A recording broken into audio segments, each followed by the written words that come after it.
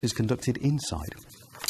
We've heard a lot about the need for protective equipment for health workers. Well, today more than 200 people from the UK and beyond have been running up and down stairs to raise funds to help more to be made in County Durham, as Martin Forster reports.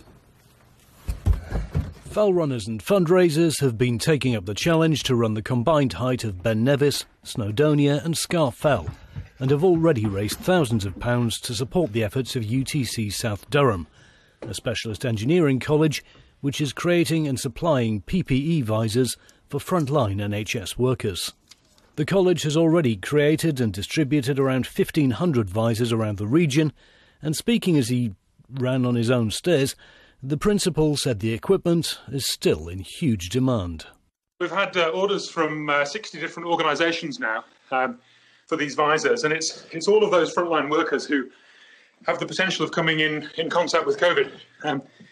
If you think about the care homes, the nurses, the community nurses, district nurses, doctors' surgeries, even hospital wards who are struggling with PPE, and they're desperate to get their hands on anything that can help them.